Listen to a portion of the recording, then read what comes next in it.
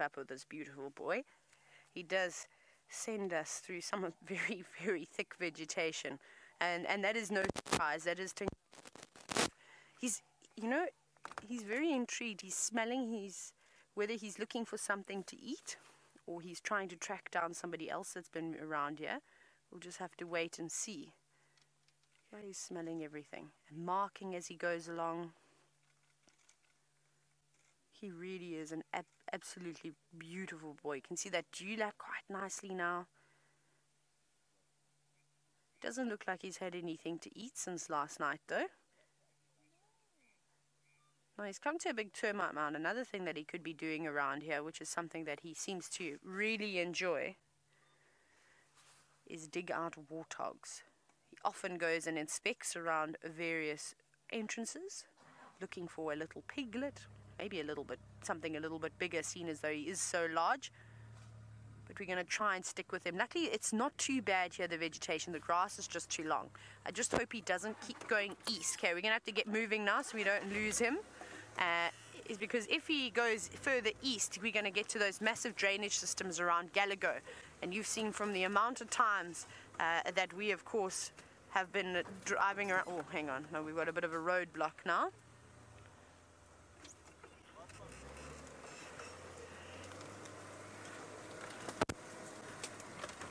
I will keep going. Now, Adam, you're wondering what is the range of a male leopard's territory?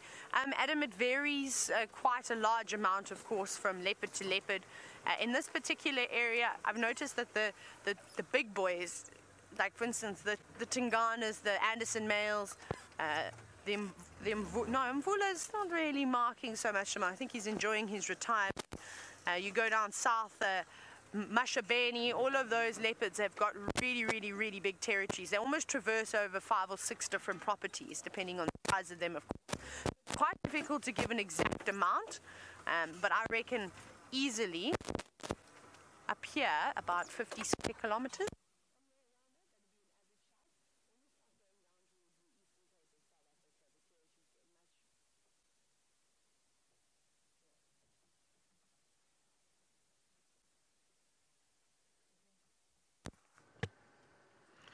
Oh dear, so at the back of the sickle bush, you can just sort of see his rosettes now.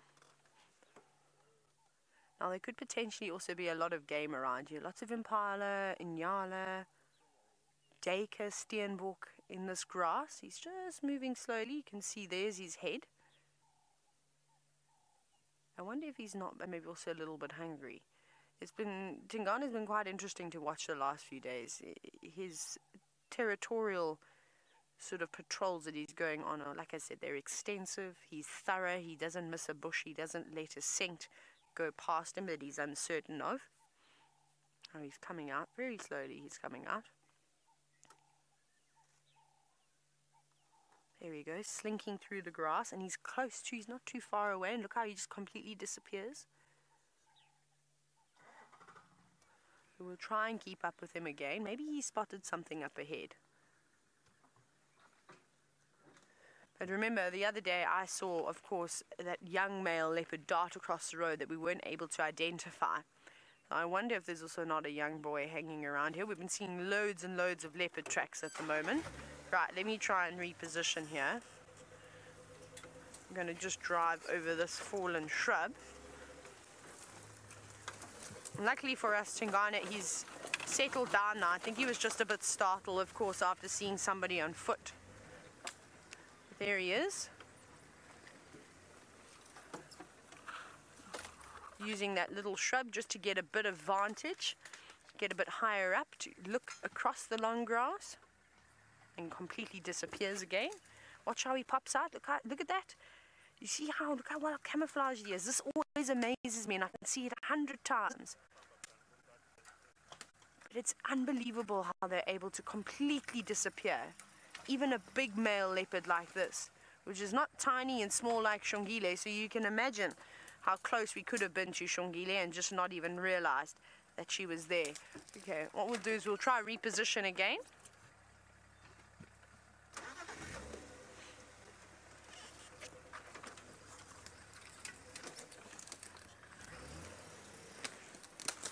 try go through this way.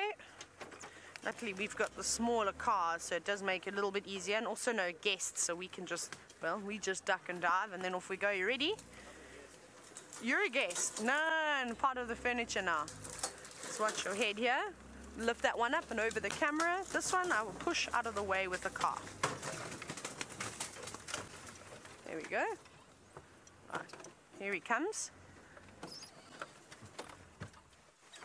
This is lovely. Slinking through the long grass, just with a little bit of golden light catching his eyes every now and then. And this always seems to be the case, doesn't it? There we go. Look at him moving just at the back. He's just moving to the right now. And off he goes. Right, let's go up forward again. This is what we're going to have to do. We're going to have to just play cat and mouse. Go forward, go back. Try and get in a better position. But if we can stay in front of him, that'll be the best thing. Here he comes. Oh, wonderful. We're ahead of him. Here he goes.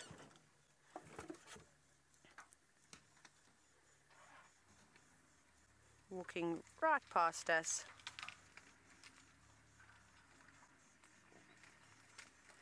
And you know, more and more that I see Tingana, I'm going to go forward again so we can get another view. The more and more I see him, I can see exactly where Hosana gets his looks from. He's definitely his father's child. He's almost identical.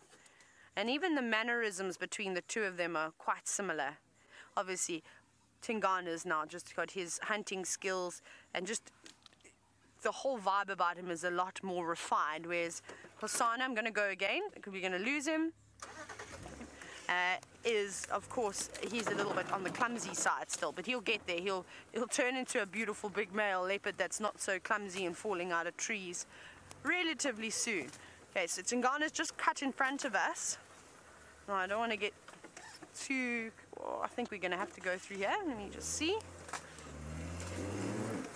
No.